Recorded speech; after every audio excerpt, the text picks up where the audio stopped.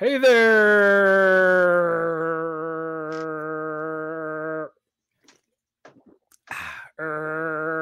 Skullheads. I'm Snags, and I'm old Silky, and I'm Allen. And tonight we're going to be talking about the second best band in the world, right after Motorhead, the Beatles. But first, old Silky's going to pimp the website.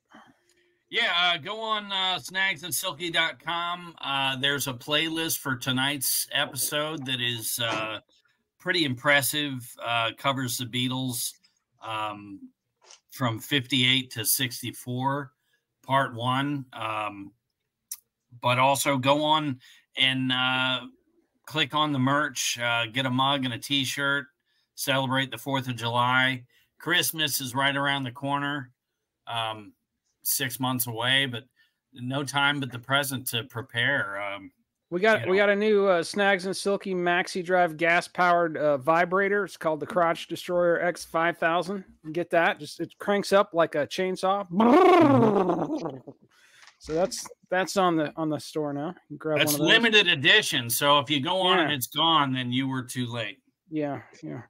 So you might wonder, why are we doing an episode on the Beatles? And as you know, having chosen to listen to this episode, you saw the title. It said part one.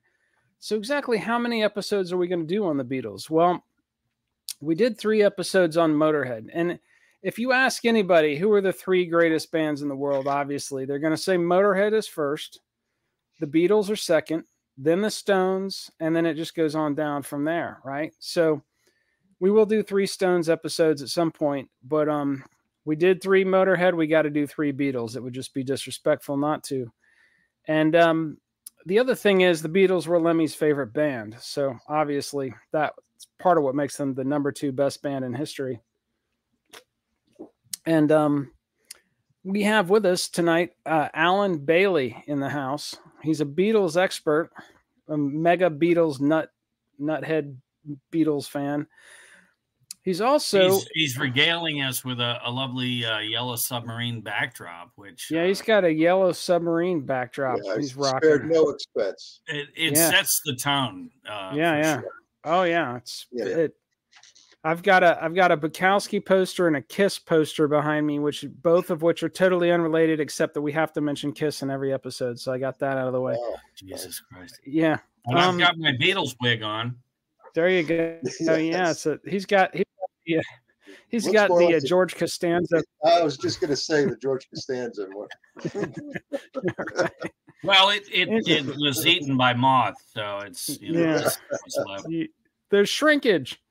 But anyways, so if you go back to episode 5 of this podcast, way back when, we interviewed this cat named Stephen Gregory, and we were focusing mainly on his band Uneven Stephen, really good, and funk rock type of stuff, and with some jazz thrown in there.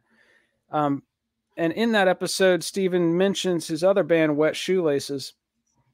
They've been together for like 25 years. You can find them on Bandcamp. You always got to throw out comparisons just to give people a general idea. Think Ween, Frank Zappa. Yeah. And that kind of stuff.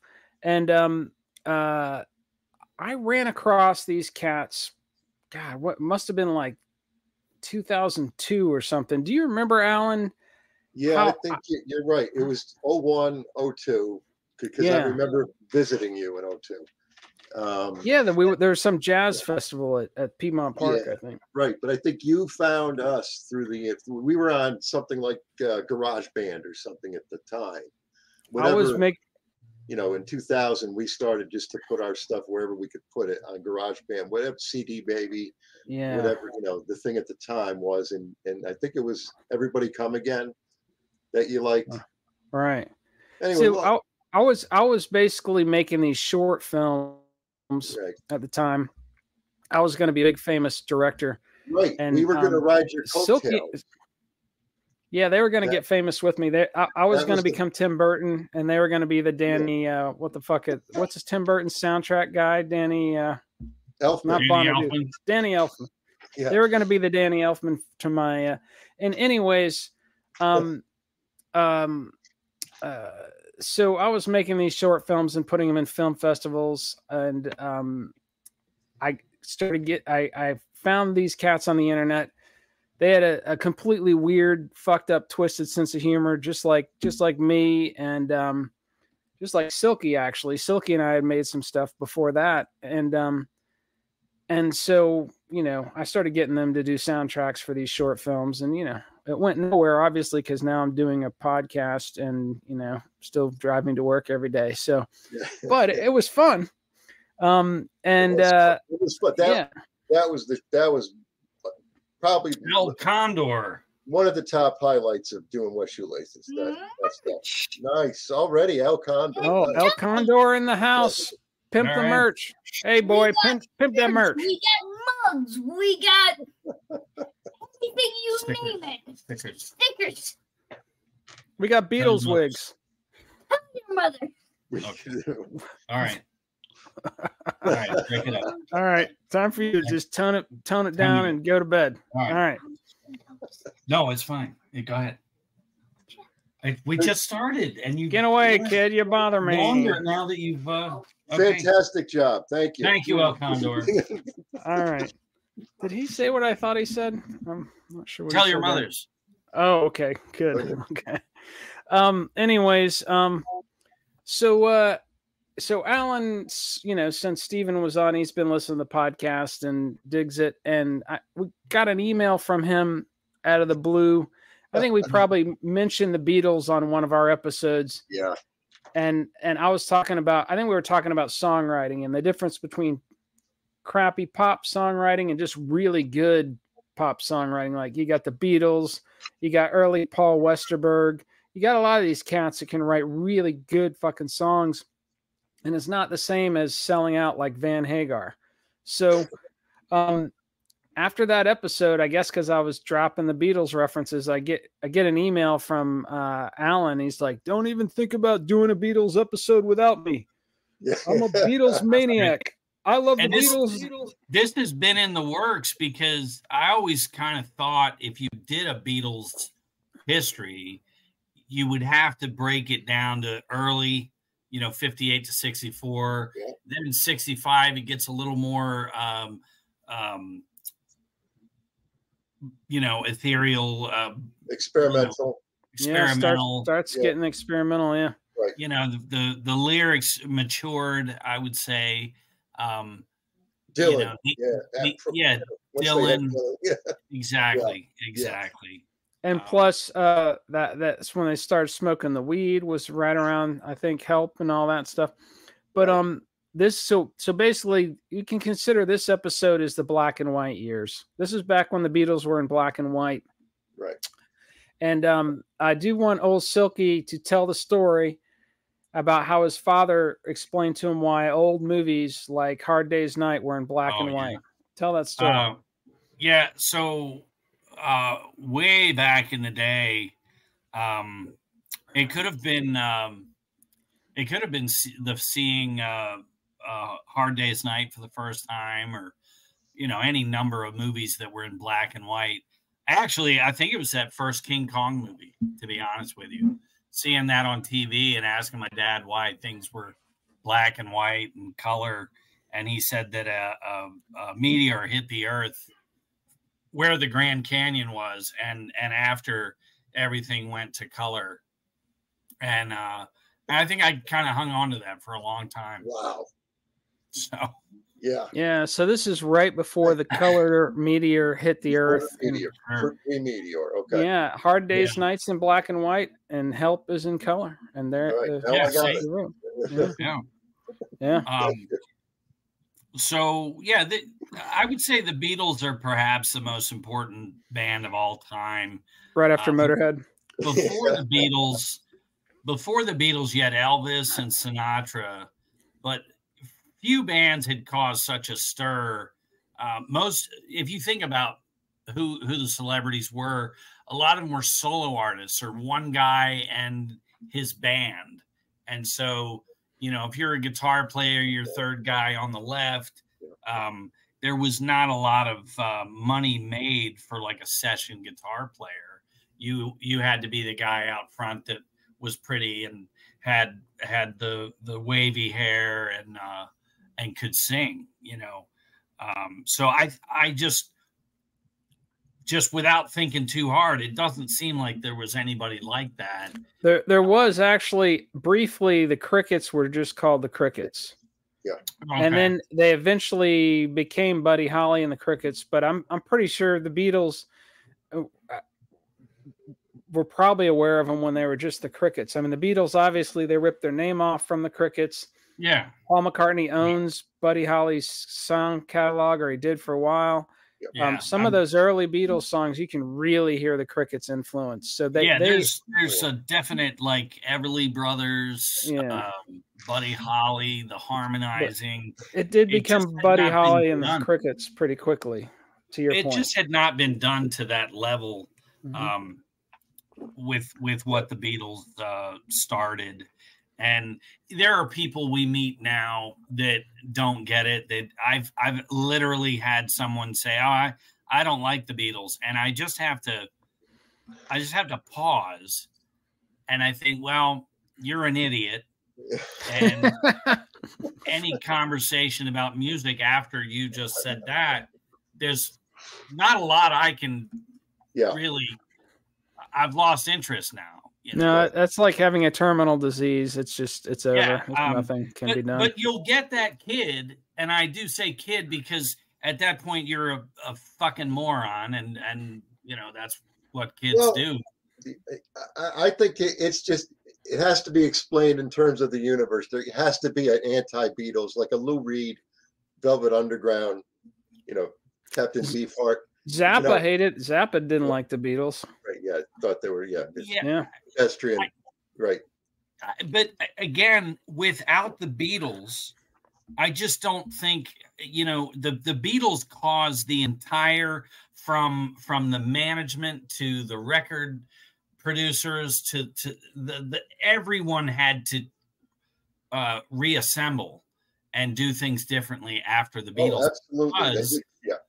There was, you know, the first few singles, you know, over 1 million pre-sale. Like they wanted this shit, you know, and they couldn't fill the demand, and that had never happened. So I think the Beatles caused the entire industry to recalibrate, and you didn't have that before. So it bizarrely.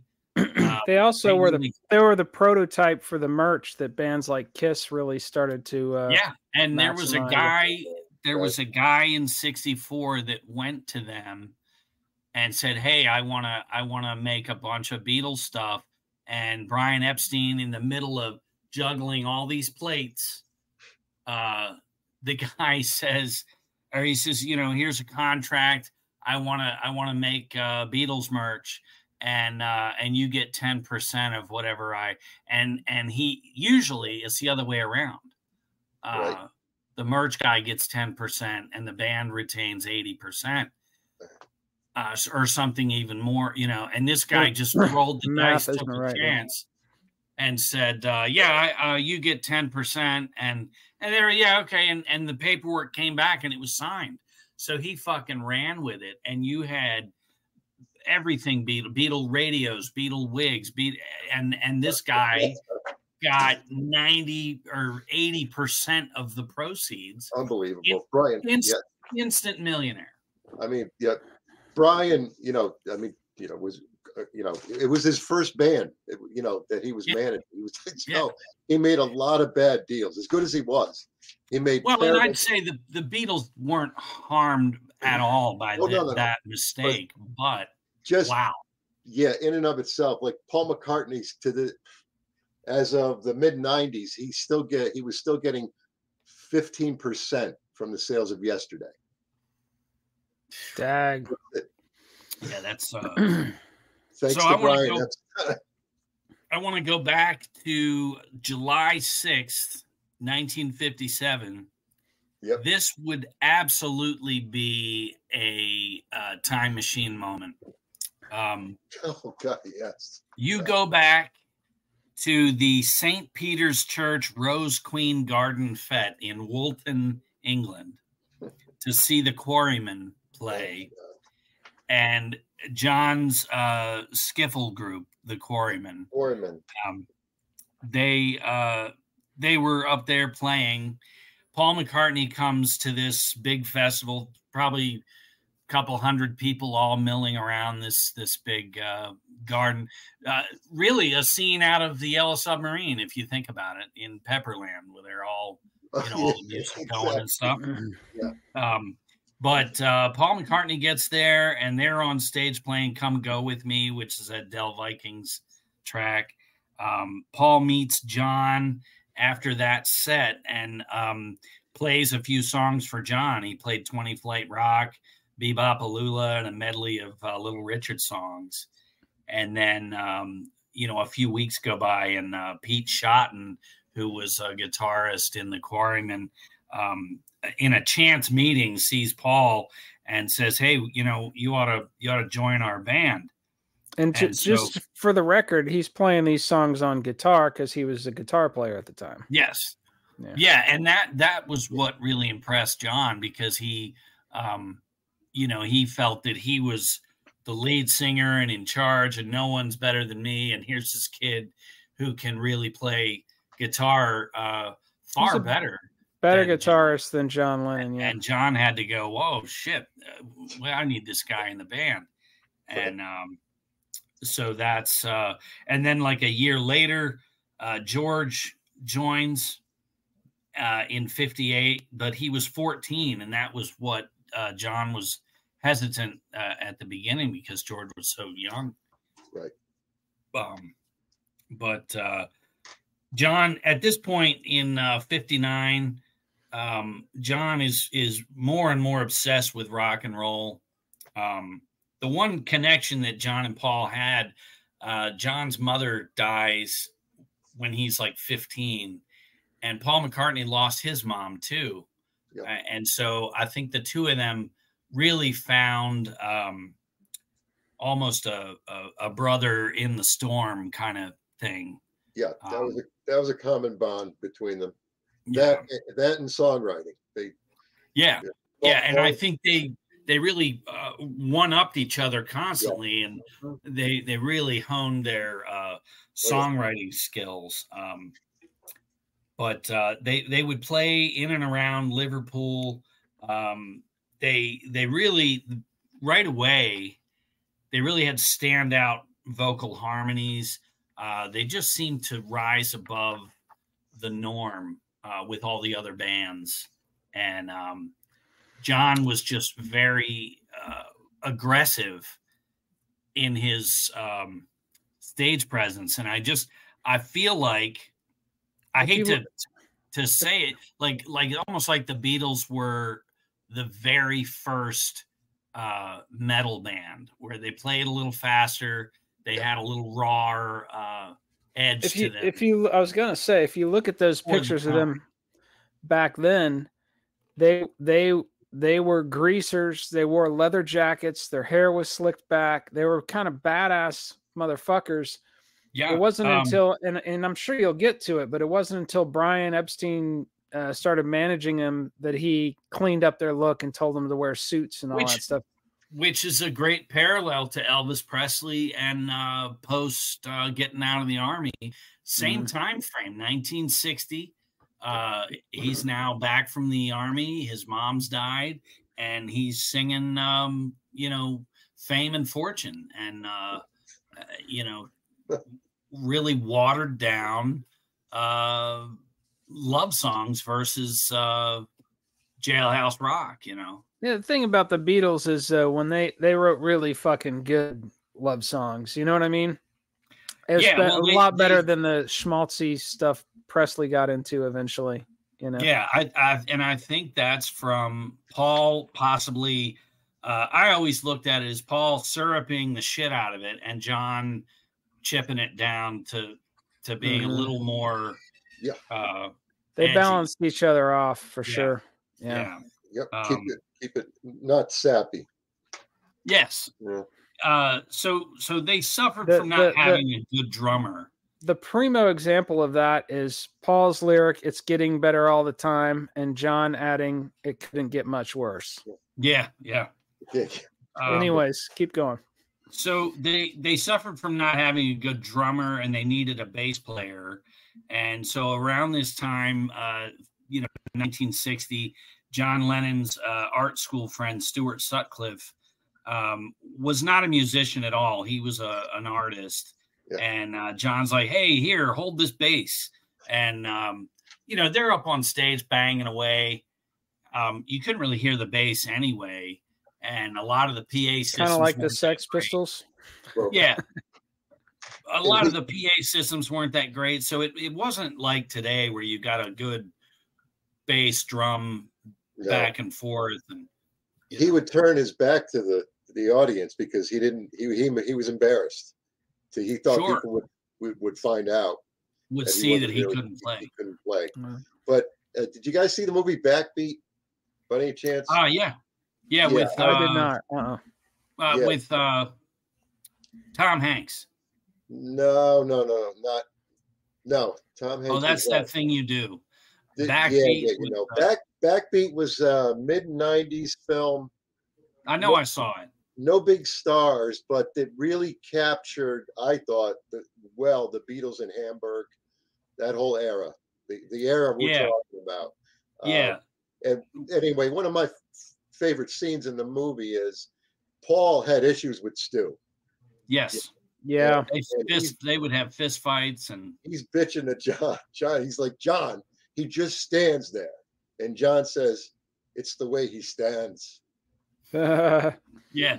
So, he was, so he had this kind of cool about him, which was part of why he was in the band. And again, that's very similar to, I'm looking for Backbeat and I can't find it, but if we find a link, maybe we'll drop it in the click pit. But it's very similar to John Lydon getting Sid Vicious in the Sex Pistols when their original bass player quit. Yeah. He had the stance, he had the look, he had everything, but he couldn't fucking play. The Sex Pistols would actually, when they were on tour, they would just unplug his bass from the album. And he didn't play the bass lines on the album. But anyways, I think Sutcliffe was probably a little better than Sid Vicious, but maybe a little. And he gets the girl. He gets Astrid. Yeah. During their so where did I leave off here? He was more of an artist than a musician, and his parents had really foot the bill for his college and everything, and then he goes and joins a rock band, which was not to his parents' liking. But then we did discuss that Stu and John renamed the band in 1960 from the Quarrymen to the Beatles, and it was EETL. Wasn't it the Silver Beatles first? Well, it was the Beatles with all E's. Then John changed it to the beat, like music, because he liked the double entendre of crickets, which is a sport and a bug. Yeah. And so the Beatles, and then they had a myriad of the Beatles, the Silver Beatles, John and the Silver Beatles, and then just the Beatles. But by mid-August of 60, they got Pete Best on drums, and Alan Williams was their kind of fake manager. He secured a 3.5-month residency in Hamburg. Hamburg's red light district, and you had clubs over there that they would bring bands from around Europe, and basically it was like, listen, you're gonna play 7 gigs a day. Yeah, 7 sets. 7 sets. Watch out for the bottles that might fly your way.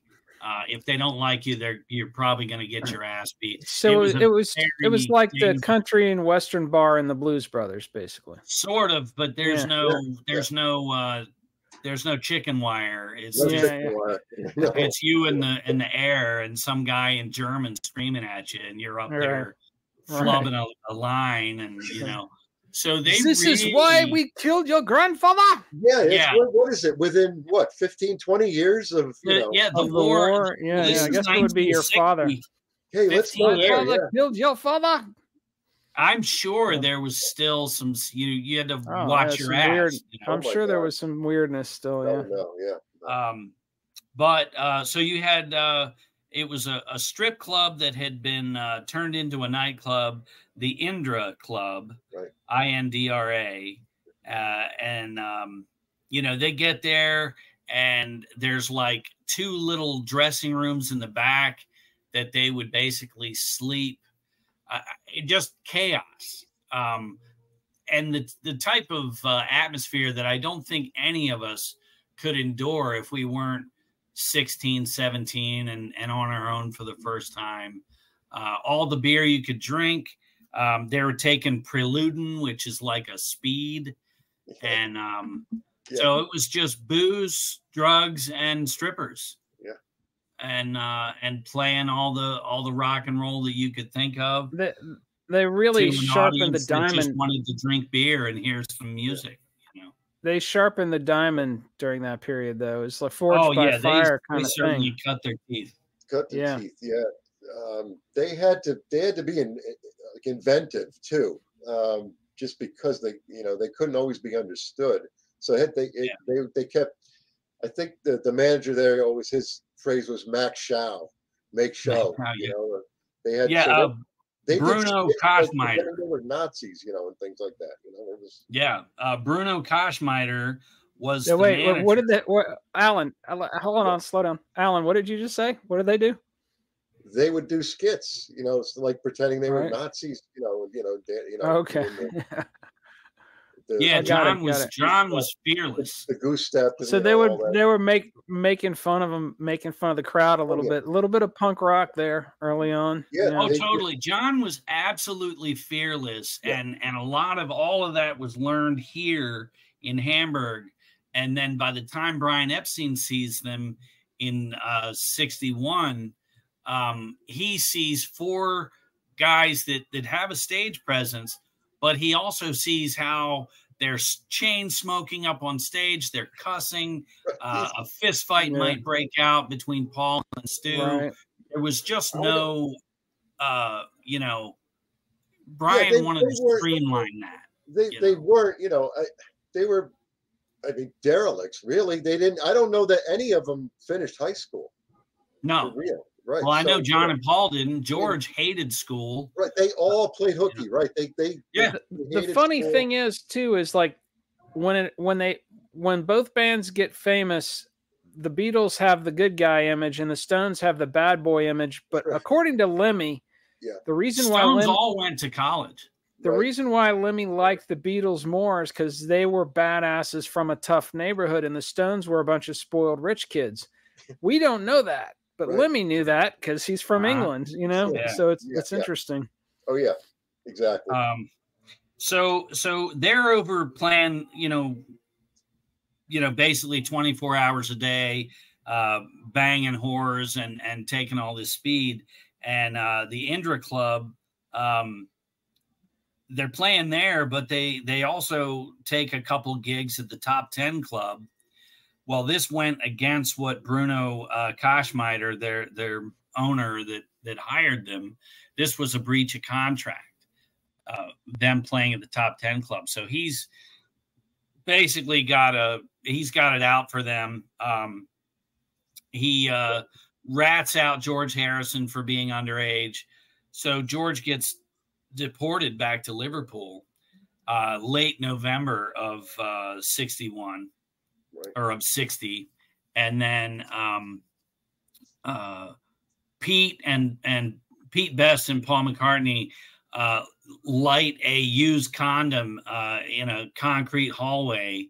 They light this thing on fire, and so Bruno has them arrested for trying to start a fire. And they're just kids, you know, they're kids, and they see this used condom and they light it on fire, and they're laughing, probably blasted on preluding and drunk. And so he gets them arrested and they get deported as well. During all these gigs and stuff, though, one night, Astrid and Klaus Voormann, who went on to play bass for Paul McCartney and Wings in the 70s. Sure. But Klaus Voormann and Astrid come in, very Art Deco, goth before goth. They come in all serious, Euro trash, you know. And was it what Dieter from Sprockets? Is that basically? Thank you. That's what I was looking for. I knew you were catching my. So Astrid was drop dead gorgeous. She really was very attractive, reminiscent of Nico in the Underground. There you go. Just that straight, just gorgeous, statuesque beauty kind of thing. Yeah, a lot of people were like, "Holy fuck, look at her!" But she became smitten with Stuart Sutcliffe, and so when John goes home that December, Stu stays in Hamburg because he's basically living in her loft apartment that was above her mom's house, and he was staying up there. He had a little studio and would paint and stuff, and so they're kind of doing the art thing. But Sutcliffe is still kind of in the band. So they all go home that Christmas, and they didn't see each other. They just spent 3 months basically living on top of each other. And so they all go home filthy and, you know, been awake forever. It's like a detox. And then they meet up and do a couple gigs.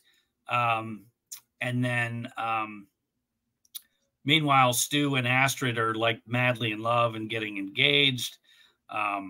So the gigs, when they meet up and do gigs, this is without Stu? No, Stu's back in the without Stu. I'm sorry. Yeah. So they're playing like the Cavern. They're doing all these things. And is McCartney on bass then at this point? No. They basically just don't have a bass player at this point. Okay. So then they do they go back to Hamburg. It's still 61 to continue the band. More horrors, more preluding. Gigs are hours long, like we said, bar fights, strippers. So at this point, Sutcliffe leaves the band in hopes of marriage to Astrid and continuing in art school and stuff. At that point, while they're in Hamburg, Paul takes over bass. Now it's John and George on rhythm and lead, and Paul's on bass. And then Bert Kampfert, this German over there, he gets them as backing for Tony Sheridan. Now, Tony Sheridan was very popular around England. Now, Tony Sheridan was just a wild man. He might drop trow on stage, dick out, running around. The guy was nuts. And so he was the G.G. Allen of you just did not know what this guy was going to do. Yeah. And apparently he was very well endowed, and he didn't mind throwing this horse leg out on stage, and was quite popular in and around Europe. And so the Beatles get a chance to back him on an album. And so that's how that Tony Sheridan with the Beat Brothers occurred. And so that's what the album was, Tony Sheridan with the Beat Brothers? Yeah, the Beat Brothers. Yeah. So when you see it now and it says Tony Sheridan with the Beatles. Well, now it's got the picture of the Beatles with Stuart Sutcliffe, and it says in the beginning, which that's on CD, and it's that album. But you can also find it as Tony Sheridan with the Beatles. So originally it was Tony Sheridan with the Beat Brothers. Yeah, well, originally it was Tony Sheridan, you know, epic. This is just like the history of the Three Stooges. You originally had Ted Healy and his Stooges. Yeah. Same thing. Yeah. Very small writing beat, you know, no one noticed that. Yeah. They were the backing band. Yeah, basically. They were just. Whoa, he's got it. He's got the fucking album. This is when they reissued it. And it's the Beatles. The Beatles featuring Tony. Now they flipped it around. Yeah, they flipped it around. Nice. Nice. Anyway, That's still got to be pretty old. What's that, in the 70s or the 60s? Probably the 70s. Yeah, this came out 70 something. Yeah. Nice. Yeah. Mid-70s. So Alan breaking out the rare vinyl. It's usually Silky doing that, but Alan has staged there's Silky with well, the rare all my little Beatles stuff is in boxes. So sure it is. Sure. Thank you for doing that. Yeah, no problem.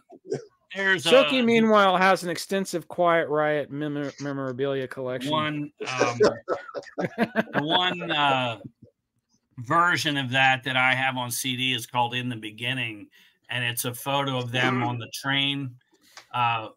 They're on like a empty train car, leaned up against it, all in leather. And that's a classic photo. Stuart Sutcliffe's in there, and that's the CD. But there is a vinyl with another picture. Yeah. It might be the original Tony Sheridan version. Okay. Yep. Anyway, so they played on that the two songs that are worth hearing from the album. There's My Bonnie, which is Tony Sheridan singing, but it's a great song. And then the flip side was John singing Ain't She Sweet. Thank you, Bubba. You nailed it. And that's the two songs from that album that you really want to hear. And there was also an instrumental called Cayenne, which is the only instrumental apart from Blue Jay Way that the Beatles would do in their canon. I have to ask: are these essential songs on our playlist that we're going? Yes, if you go to "In Spite of All the Danger," which is that playlist, I start with all of that stuff. It goes chronologically of how all that stuff, and it's a great way to see just what was being put out and how it came out.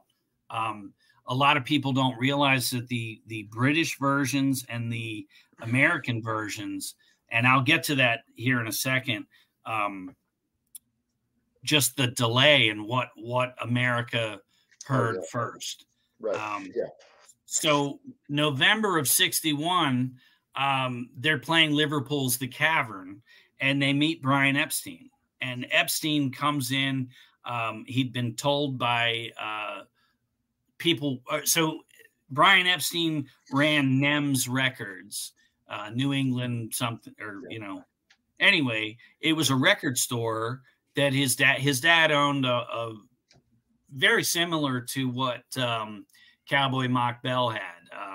Where his dad owned a building and they were selling stuff, and there was a little music area too. But Brian kept getting requests for My Bonnie and Ain't She Sweet, and he's like, what are you talking about? And having to order this shit.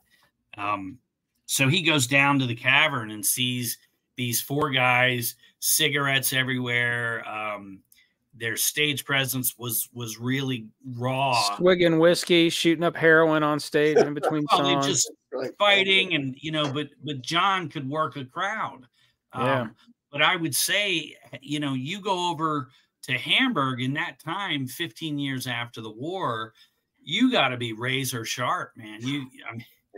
I don't know, many of us could have handled that. Buddy Holly probably would have gotten his ass kicked. I'm sure. And they would have broke his glasses and sent him packing. Yep. He was from Texas, so he might have shot somebody. You never know. Yeah. So before all of that, if you go back to '58, they had recorded a Buddy Holly song called "That'll Be the Day" with a Paul original called "In Spite of All the Danger," and that's what I start the playlist off with. Those are extremely rare recordings. How they survived is amazing. That was back in '58 as the Quarrymen. And being on Tony Sheridan's album was great. But were these the songs they recorded on like a little 2-track recorder in an attic or something? Oh shit. Yeah. Wow. So they carried this album. The members of the Quarrymen would take the album home and play it. And how nobody broke this record, or how it survived. That's crazy. And to your point earlier, Snags, about so they didn't have a bass player. you know, at this point. They were a guitar band. It was the three of them all just playing guitar. They were a guitar group for a long time. And it's not like today where you think the foundation of any band is the bass and drums. Bass and drums. And they had neither for years. Yeah. And again, the PA systems, as soon as they start playing, they just want to hear Paul screaming, "I saw Aunt Mary coming through the alley," you know. They weren't trying to have the nuance of the bass and, you know. Oh, yeah. Right. But so they were on a mission to one day have their own record. The Tony Sheridan thing was great. They'd done that little acetate of That'll Be the Day and In Spite of All the Danger. But, you know, they really wanted to do something that was theirs. And so Brian Epstein, you know, basically says, "Look, I want to be your manager." And they're like, "Yeah, okay." And, you know, they just kind of threw themselves at every opportunity. And it's amazing that they didn't end up never being heard of, you know, because too many bands trust the first guy that comes along and, you know. But Billy Joel's manager ripped off like $90 million from him. Oh, totally changed. Oh, yeah. Totally Billy Joel changed.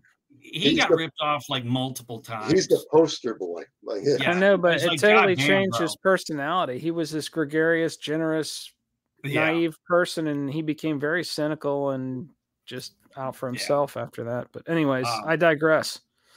So they cut a 12-song demo for Decca. Epstein shops 12 it all songs. around. Say that again. Sorry, you dropped out on my feed. Say it again. Oh, they cut a 12-song demo for Decca. So they do like Besame Mucho, Three Cool Cats. They do a bunch of, and I included a lot of that in the playlist so you can hear that stuff. And it's just really, it's cool to hear those, them at that time, you know. But so while all this is going on from 1958 to 1961, there's songwriting. They're constantly playing anywhere. They did schools, weddings, parties. They just threw themselves at anything, much like Van Halen playing backyard parties. You know, they just anywhere and didn't matter. But at this point, you know, it's you know, the candle's burning down. Brian is in fear of losing their trust, so he goes hat in hand to Parlophone at Abbey Road Studios, and George Martin, just upon hearing about them and Brian's excitement about them, I guess you're just not going to run into this now, but Brian or George Martin is like, you know what? Let me meet them. And if I like them, I'll record them, all based on Brian's word, you know. Didn't Decca pass on the Beatles because guitar music was going out? They're like, thanks for recording that demo, but we're going to pass because guitar music is on its way out. Yeah, that was really fucking smart. What's interesting, if you know Decca, there was later when the Beatles were, you know, this is probably in 60, 62, 63, they had a contest and all the local bands, and the winner would get to meet George Harrison and get a recording contract with Decca. And so bizarrely, George is sitting next to the Decca guy that turned them down. And the guy says to George, "Hey, no hard feelings." George's like, "Oh, whatever." And he says, "Who do you like here?" And George is like, "Well, I haven't heard anybody here yet because it had just started." But he's like, "There's a great band called the Rolling Stones. Called the Rolling Stones." Yeah. The guy immediately leaves the contest and hauls ass to England to sign the Rolling Stones. Yeah. So that was their consolation prize. They just snatched hilarious up the Stones. to me. Yeah. But I'm sure the Stones would have been scooped up at some point. But yeah. And and I say thank you, Decca, because if they accept and take the Beatles, they don't meet George Martin. Yeah, holy shit! Now what happens? That's some mind fuck shit right there to think about. It would have been great still, but yeah, but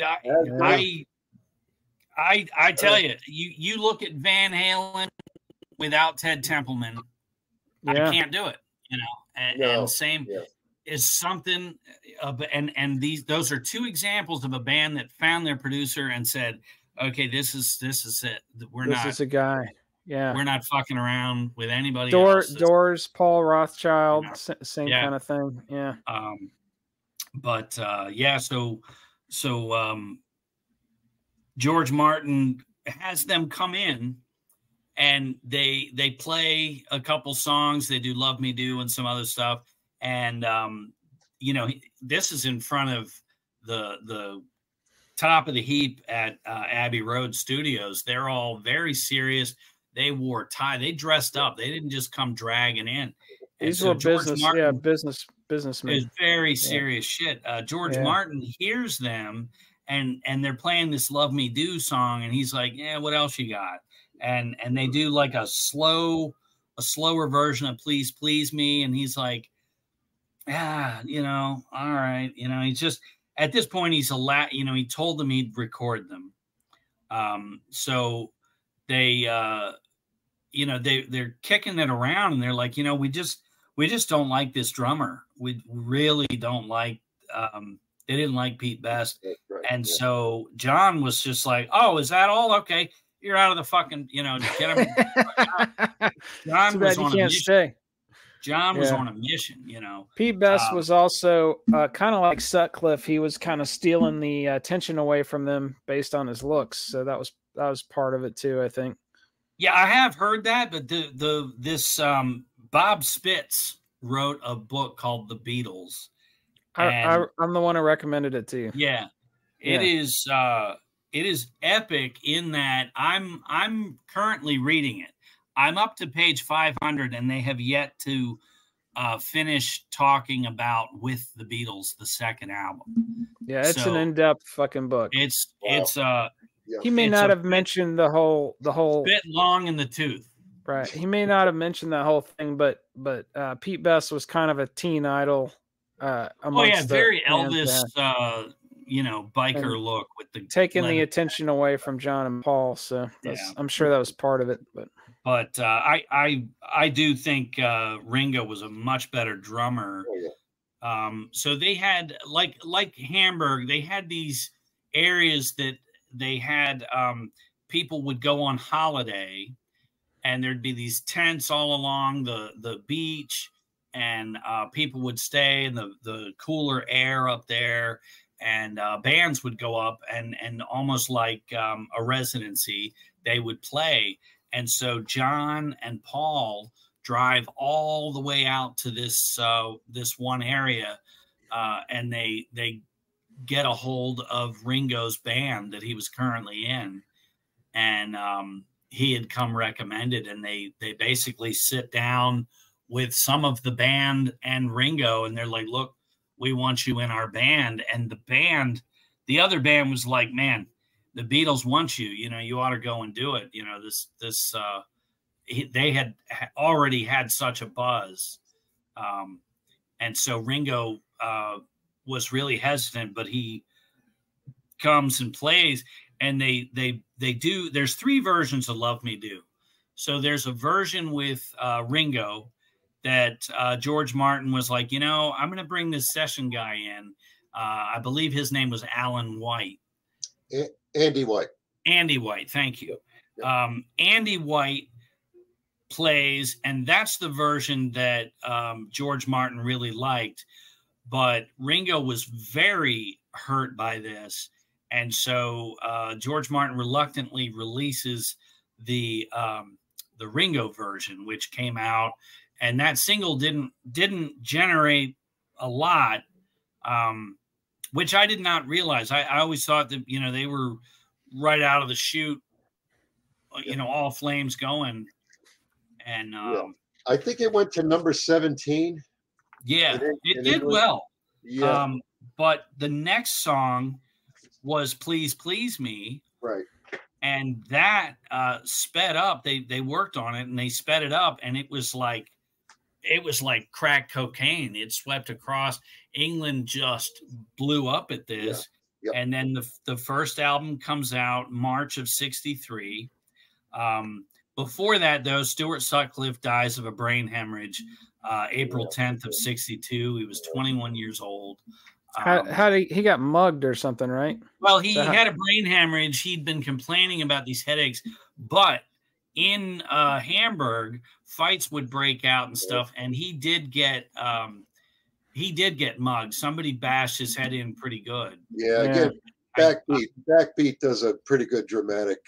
I've got some sources where we might be able to find somewhere where you can order the DVD at least. So if I can find it's that, a good movie. I do remember that.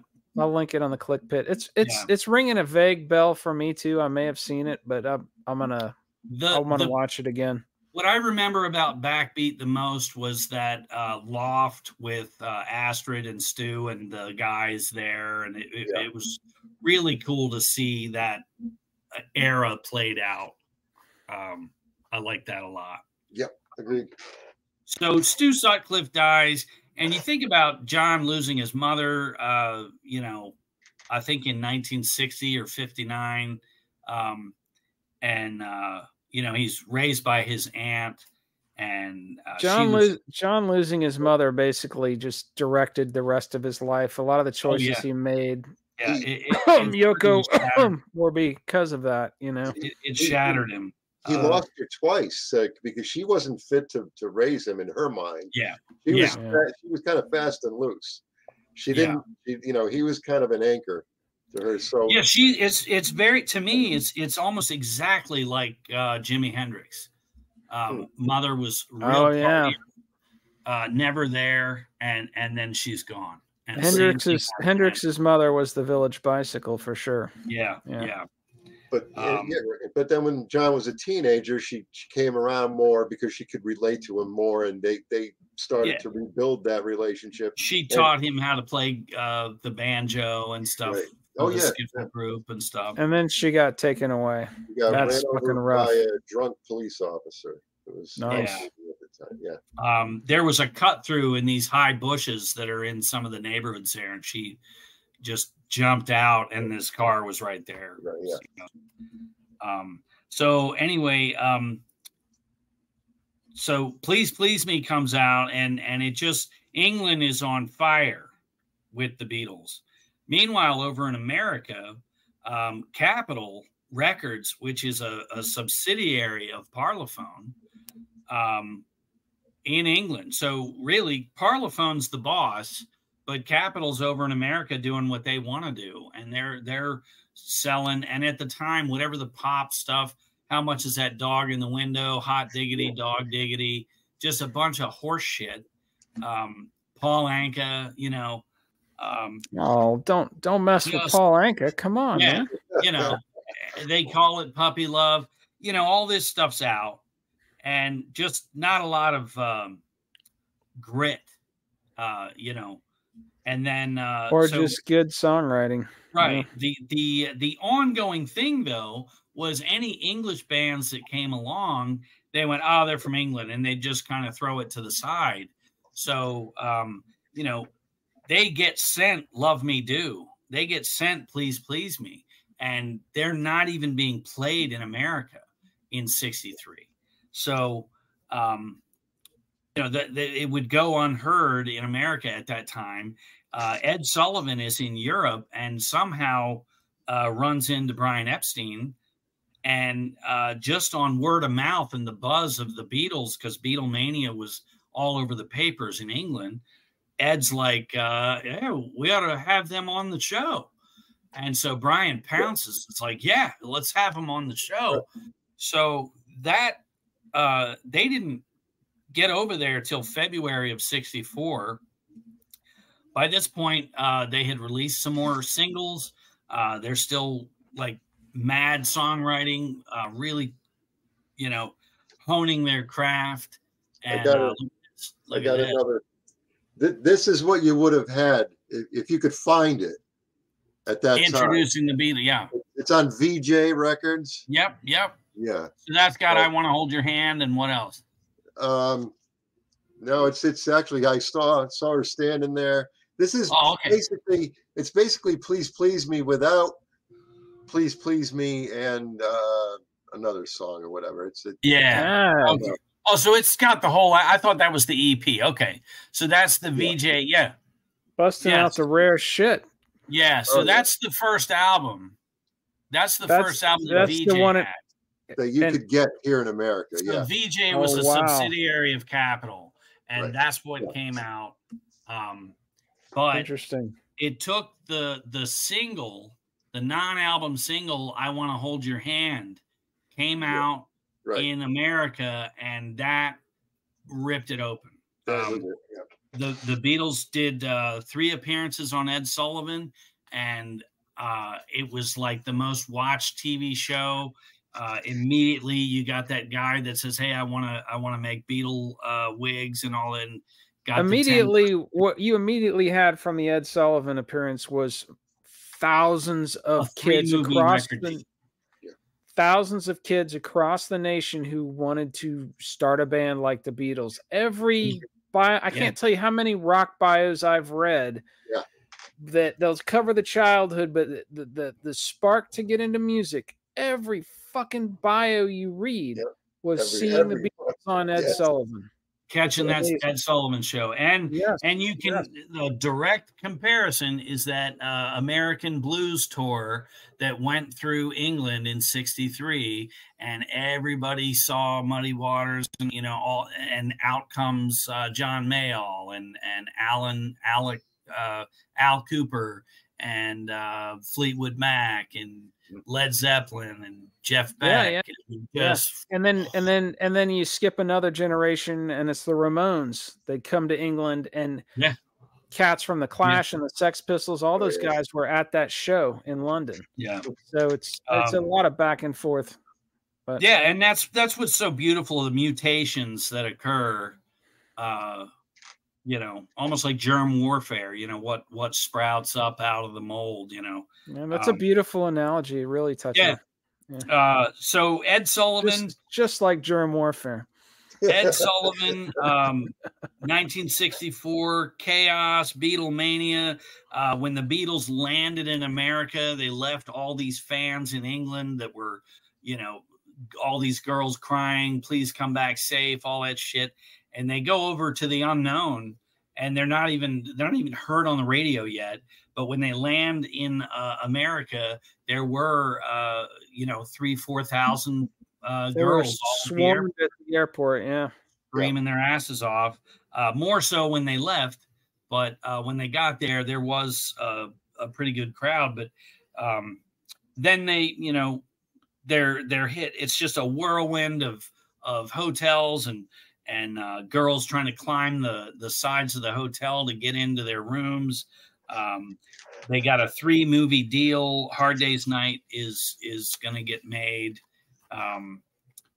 But with the Beatles, the second album, that comes out November of '63. And then the non-album single, "I Want to Hold Your Hand." But I was pointing out that when I said at the beginning of the show how these guys really changed how the music industry works. The advanced demand for "I Want to Hold Your Hand" was astronomical. The numbers had not been seen ever. So it really, these, VJ Records was not ready for that. So I believe everything after that, Meet the Beatles and all that was through Capitol. And it became a cash cow. It was next level for them. But with the Beatles was the second album. Their tour, they did a U.S. tour in '64. But what was interesting to me is they went back because of how Hamburg really, they were able to cut their teeth. They did a German 45 single with Come Give Mer Diner Hand, which is I Want to Hold Your Hand, and then Siliptik, which is She Loves You on the flip side. So they actually did 2 German songs, which are on the playlist. On the playlist, of course. On the playlist, yeah. But and they're just very interesting to hear them in that German, but a gift to the fans for sure. Sure. And then, so if you guys, I'm just rambling, but if you guys have anything to add here. Well, one of the things that happened, you know, they start touring still during this period. This episode we're doing 58 to 64. 64, and we're closing in on the end here. When was the first major tour of the U.S. where they're playing all these baseball stadiums and stuff? Well, they had a whirlwind tour in 64 and played so around. When they come to the Ed Sullivan Show, then they did a tour, right? Yeah. And so what it was small, like, though. It wasn't like a, you know. Well, so I know we're not supposed to talk about after 64 in this episode, but I don't know when this was, so I'm just gonna throw it out there. Sure. When they're touring and they're playing these big venues. That would have been like 65 and 66. All right. Well, I started talking anyway, so I'll finish my thought. Yes, they didn't have, when you go to a concert now, they've got these giant PA systems that are set up for these. Well, when the Beatles are touring these big halls, bands weren't really playing them. Those were for boxing matches and hockey matches and basketball, whatever they would have in their political conventions. And so when you imagine going to like a baseball game and you hear an announcement over the announcer's PA, you know, coming up to first base, we have that's what the music was going through. Yeah, that's the Shea Stadium. Right. That's the Shea Stadium. Yeah. It was going through that announcer's PA. It wasn't a big concert. And so it was basically screaming and you know, kind of in the background behind all the screaming. I don't think you can hear anything. Shea Stadium is full of screaming kids. A helicopter comes down. They all run out, get on the stage.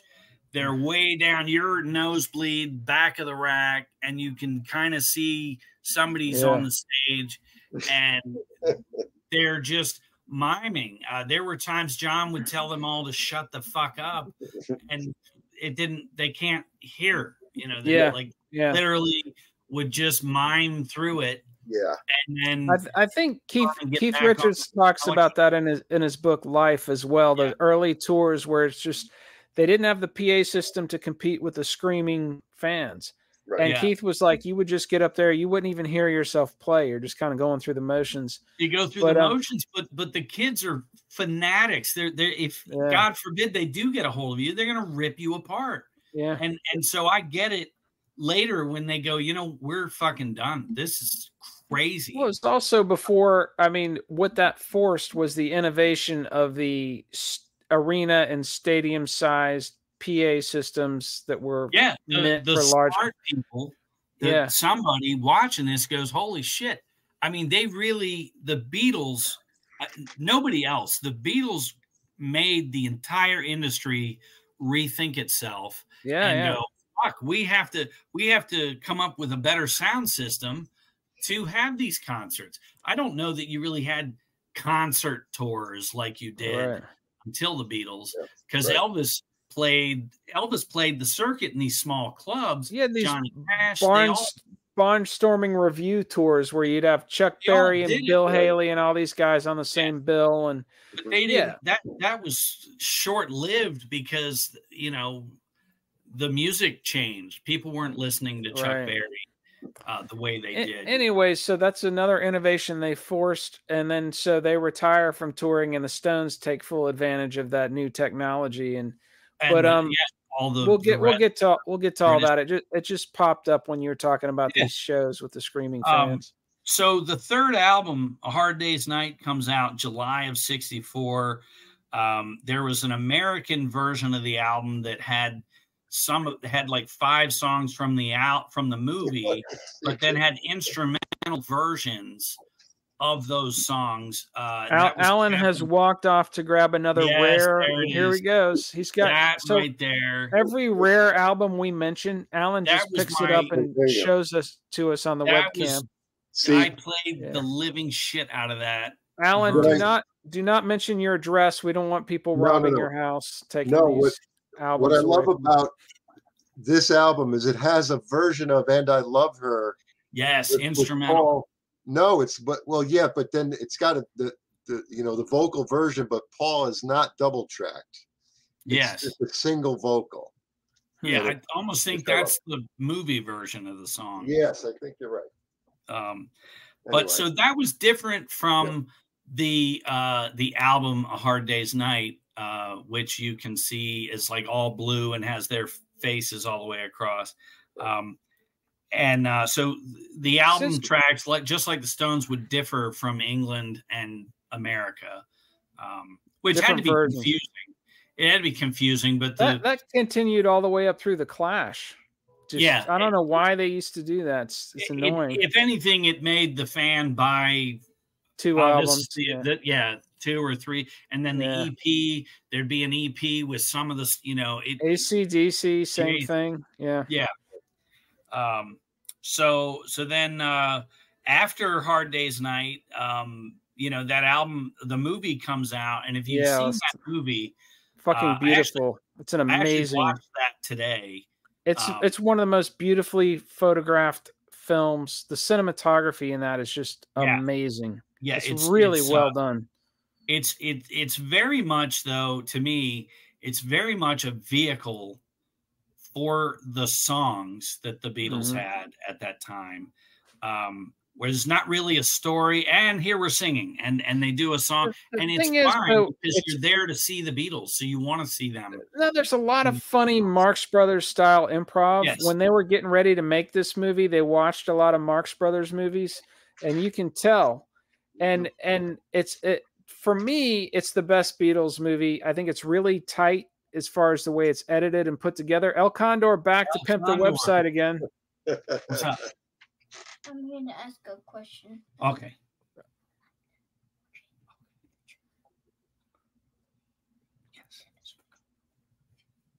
Real important stuff. Okay. Well, I'm glad that's taken care of. But so it is a time capsule, though, for the Beatlemania, the insanity, the fans constantly running from fans. There's an opening scene in that movie where George just busts his ass flat, just face plant. Oh my God, right. Face plant, and it hurts. It hurts my sternum. You're just like, Jesus Christ. But George is back up and running, and you see John look back like, Jesus Christ, are you all right? And George is laughing, but they're running, and I'm like, no, that hurt. And you see, if you watch it right now, as they're running out of the frame, George like shakes his, like he hurt his hand too. Well, I went through a phase where I just watched all the Beatles movies in a row, and Hard Day's Night stands out to me as the most well put together, best one. It's entertaining from beginning to end. Help, in my opinion, gets a little rambling with the plot. Yellow Submarine, I think they wanted to have more of a story for Help. But they ended up having less of a story in a way. Yeah, because they wanted to have all these they had all this money. They're like, hey, let's go skiing. Hey, let's go skiing. There's this evil bad guy. But and then Yellow Submarine is trippy and wild, and then Let It Be that's a great documentary. That's probably my second favorite one. I will add, since you mentioned Let It Be. Let It Be, I don't know when this happened, but today I discovered it. It's on Disney Plus for the first time in 50 years. That's because the miniseries.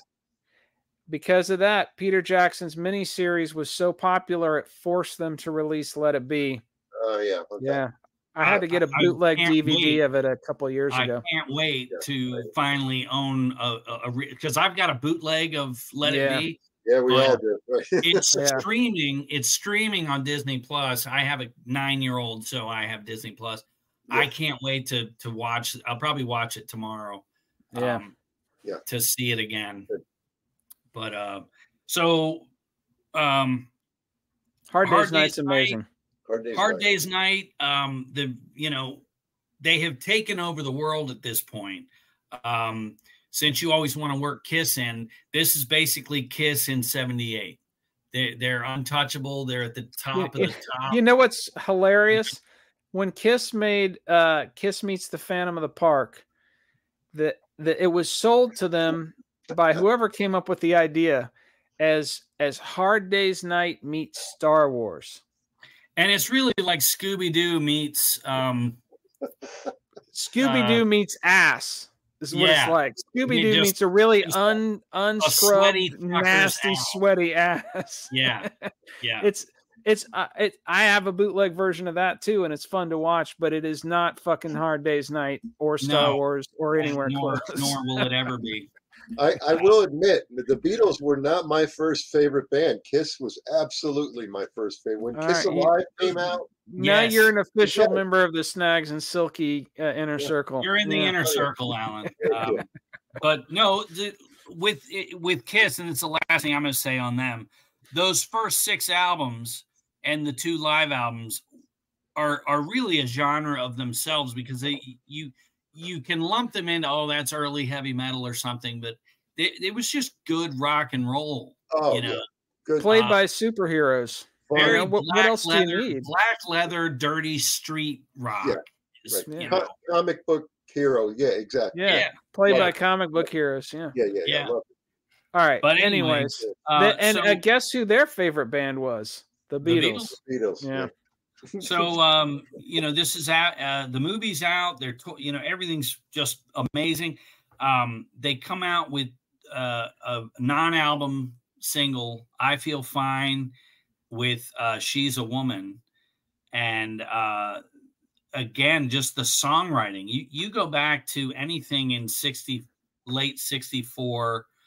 That opening guitar of "I Feel Fine." Oh, forget about it. The where feedback. George puts his fingernail against the string to get that.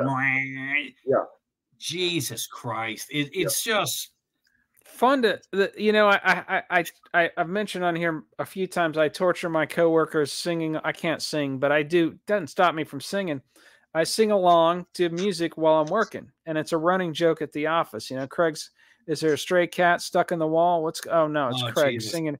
And there's no band more fun to sing along. I've got a 9-hour Beatles playlist, just all the official release stuff and the singles. And there's no band more fun to sing along with than the fucking Beatles. And that's what's funny is even the early Beatles, it's just so good because it captures that youth. For me, 5-6 years old, I grew up in the 70s, so it was nothing to wake up and no one's in the house but you. And you don't know when they're coming home. Pretty tragic, but music was always there. It was my security blanket. And I had Elvis and the Beatles records, and some Black Sabbath, actually, 5-6 years old. Those were the records that I just continuously poured through. And the Beatles for Sale came out that December of '64, and there are stories that I know of where kid raiding the closet right before Christmas and seeing a vinyl, a record wrapped in wrapping paper, and like, this better be that new Beatles record, and tearing it open and playing the record and then putting it all back and taping it up. I know somebody who relayed that story to me years ago, and it was Beatles for Sale. And so I think we should mention the first time we heard of the Beatles, since you mentioned it. I've got a little bit of a story. That's kind of my Beatles thing. Yeah. I lived my hippie mom lived in this duplex in Atlanta near Little Five Points, which is like our version of Greenwich Village, you know, where all the hippies lived. And this cat named David moved in upstairs about my age, 5, 6 years old. So we became friends. He lived with his mom, and his mom had a biker boyfriend named Tam, Tam. Tam. And, Tam, he was a biker, yeah. And I remember, like, he had a human skull above the fireplace in their apartment. And I remember, like, why? Well, I was like, why do you have a skull? And he goes, 'cause, kid, I dig skulls. And that always stuck with me because I dig skulls. I dig skulls. Yeah. Skulls, But yeah. I remember we're in that apartment, and David's like, you want to listen to some music? I'm like, sure. And he pulls out this album, and if I'm remembering correctly, it was Let It Be with the 4 of them on the. He's like, do you like the Beatles? And I never no idea. No clue. Yeah. I was like, yeah, sure. And puts the Beatles on, and then, you know, I discovered the Beatles, you know. But yeah, that was my first moment I stumbled across them 5 or 6 years into this life. What about you, Alan? When did you first hear about the second best band after Motorhead?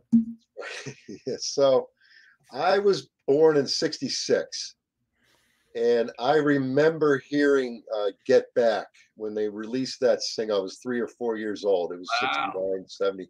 Yeah. And I had these older, like, I have an older brother, but he was 4 or 5 years older than me, so he wasn't really into the Beatles either. He was, you know, he was born in '61. So again, we were just too young to get on the train at the time.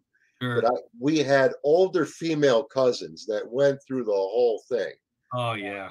So I remember visiting them, and they showed me the Apple label with Get Back on the front and Don't Let Me Down on the back, and I just ate it up with a spoon.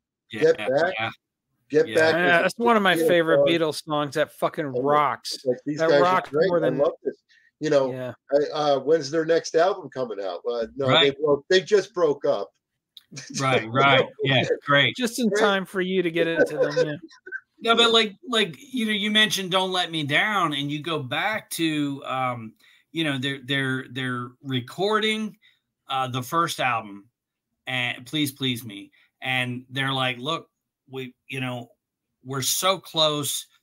If you guys want to stay, we can get this last song done and wrap it up, you know. And John had a sore throat. He was dying. And he's like, all right, let's do this last song. So he does Twist and Shout, but just shreds it. And fucking rocks. That version rocks. It's one of the most amazing vocal performances. One take, he shreds it. He was suffering the book that Bob Spitz, the Beatles, he talks about even almost a month after they did that take, his throat was oh my God, wow. Like he tore some shit. And so you go forward to songs like Don't Let Me Down, Helter Skelter, even Mother, where he's just shredding, is so much emotion, so much. Paul, both of you. Paul's a great screamer too. Yeah. Oh yeah. Yeah. So to me, Beatles for Sale, that's my favorite early Beatles album. Kind of like with the Doors, the first 3 albums, you've just heard so much, you've played them so much that you almost just like the needle goes all the way across the record because there's no more grooves and stops on a song. Like the Doors, my go-to for the Doors are the last 3 albums, Soft Parade, Morrison Hotel. LA Woman is just untouchable. But Beatles for Sale is really my favorite. But I love, there's not a Beatles song that I don't like apart from Revolution Number 9. That 8.5 minute. Well, that's a John and Yoko experimental thing, really. Yeah, sure. That's the one song. That is the one song. Yeah, and that's the one song that will not be on the Part 3 playlist. They would have been the perfect band. I think that's. I think I'm not even sure if I have that on my complete Beatles play. I may have taken that off. they would have been the perfect band. But then there's that one song. See, there's that, and there's only one other song by the Beatles that I'll allow it. I'll never omit it, but I just don't like "Can't Buy Me Love." Really? What? That's yeah, a good tune. It's fine, but I like everything else far more. That's you're, one I you're the one person. I think there are millions of people who agree about Revolution number 9. Oh yeah. I can listen to it. It's not a go-to, but I don't hate it. What I will tell you, there is one Beatles song I can't. I ranked all of them, and on a spreadsheet. Right. And the one wait. Slow down and say that again. But I ranked all the Beatles songs, on a spreadsheet. On a spreadsheet. This is why we have this cat on the show, ladies and gentlemen. He's an obsessive nut Beatles fan. All right, keep going. And bar none, the one at the very bottom is "Hello Goodbye." I cannot. Oh wow! Really? Yeah. Good job. Now, when we get to that album, I'm gonna call that Paul McCartney's first solo album, because that's my take on Magical Mystery Tour. But So to cover what I may not have mentioned, the Beatles did quite a bit on BBC. That's where the kids in England really lucked out versus the rest of the world, that there were local British radio shows that the Beatles did religiously through the early 60s. And I did include on the playlist part 1 of the Beatles on the BBC, which you really get to hear them covering 50s classics. They're almost live in the studio versions of some of their songs. It's just really different and a really cool way to hear them. The Beatles on the BBC. There was also a fan club Christmas singles that a lot of bands have not taken advantage of, but I think is really cool for the fans to hear, like they get a little 45, some random cover that's exclusive to that, release. And it's a message from the guy saying, "Hey, Merry Christmas," and all that. Pretty cool. But they did that. And then just, playing on tour, deafening, screaming kids, just the chaos. And it had to be just insane and so different to anything anyone had ever seen before. And that to me, that is why when somebody says they don't like the Beatles, they don't understand what had been and what had changed after, Sure. To me, it's like saying you don't like the sun. You don't like sunlight. Right. I'm like, okay, do we really need this oxygen stuff? Oxygen isn't necessary. Yeah. I don't like plant life. Fucking moron. I don't like oxygen. Yeah. Yeah. Food is overrated. Okay. Yeah. But so we're in the midst of Beatlemania right at this point. And I think of two things when I think of Beatlemania is Ringo. It had to be like the only reason they could play on stage. I mean, if he doesn't keep a beat, how are they even, doing you're anything? a musician, Alan. If you watch, and I don't know what show it is, but it's early Beatles footage.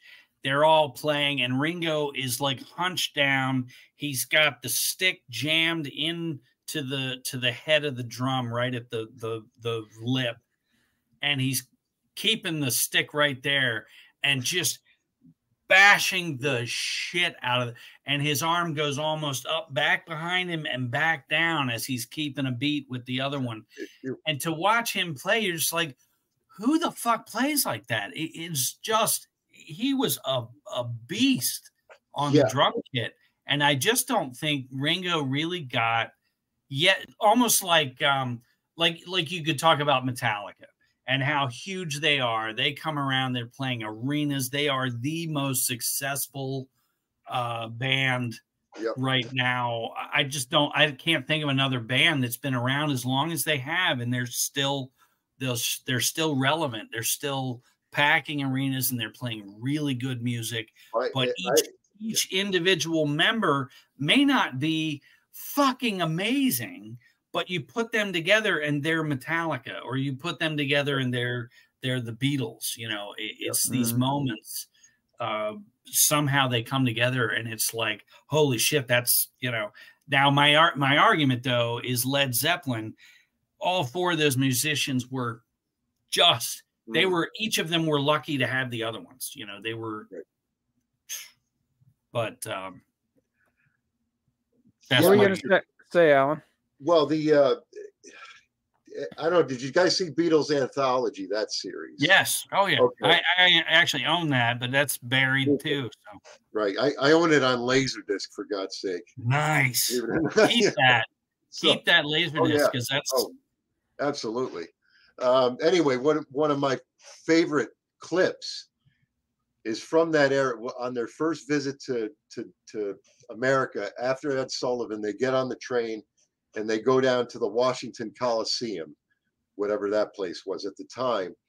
And there's a clip of them playing I Saw Her Standing There. And just how you described Ringo playing, he looks like he's going to just fly. I mean, he just vibrate right off the riser. Yeah, he's just an animal. It looks like a punk rock drummer. Yeah, you know, it like blows me away every time I look at that. Yeah, like, are these people aware of what they're looking at or what they're watching? No, they're not. Yeah. Then you mentioned Washington D.C. They were still virtually unknown in the U.S. I mean, this may have been before the Ed Sullivan Show, but they go down to your classic Washington Monument, that big open water pool.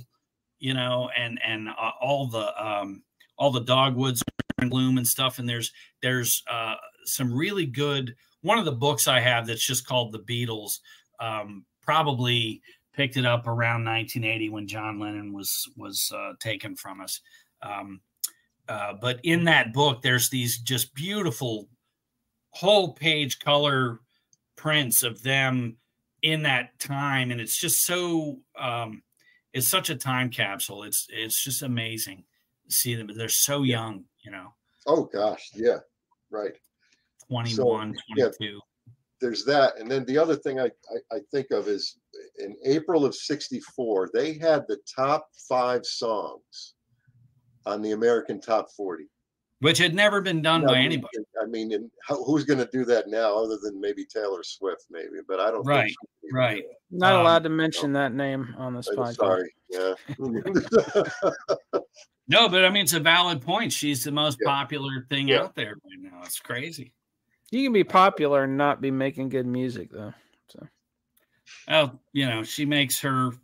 That's like a genre I don't even consider, so it doesn't. Right. Sorry, I brought it up. Who? What? Huh? Yeah.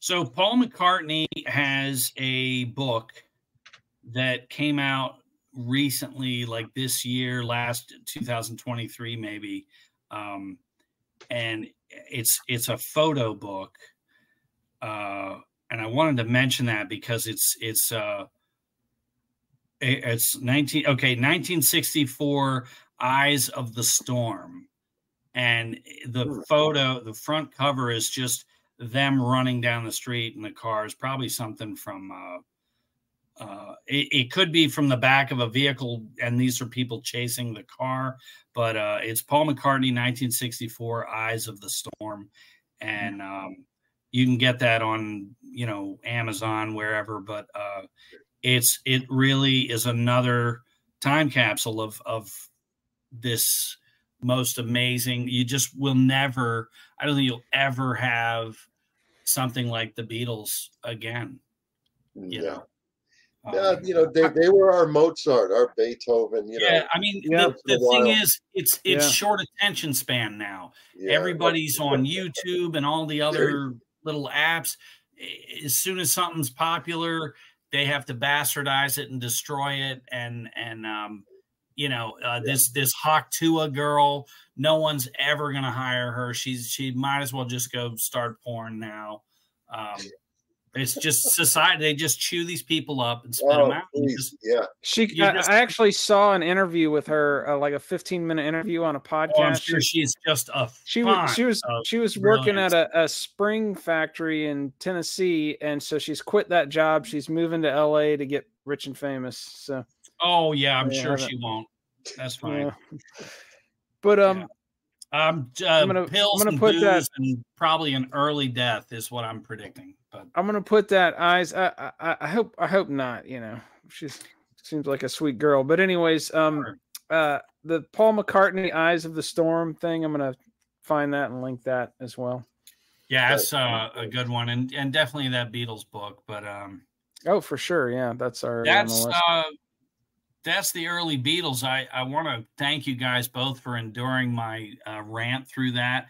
Beatles, you're the one that gave this episode structure because you did all the homework. So I tell you, your homework was impeccable. Yeah, and Alan contributed his natural Beatles knowledge, and I dropped in with the smart ass comments every now and then. So it's a good combination of. But just the last thing with this is the Beatles are just so crucial in my you got your Sun Records stuff. And then Motorhead, obviously, and then the Beatles and the Stones. Those are all just like really building blocks to my musical journey. And you just always come back to the Beatles. To your point, talking about how we'll never have anything like them again. I remember in the late 90s, I was reading in Rolling Stone magazine an interview with Mick Jagger. And the guy interviewing it might have been Jan Winter, was basically saying, what was it like being the number 2 band back then? And Mick basically was kind of pausing, and he goes, it's kind of hard to even consider yourself a number 2 to the Beatles, because people, and this is in the late 90s, people these days have no idea how big they were. He said, it's like Jimmy Hoffa. You have no idea how powerful he was, or where he is, where he is. but he said the closest you could come now is maybe Michael Jackson, but even that doesn't even come close.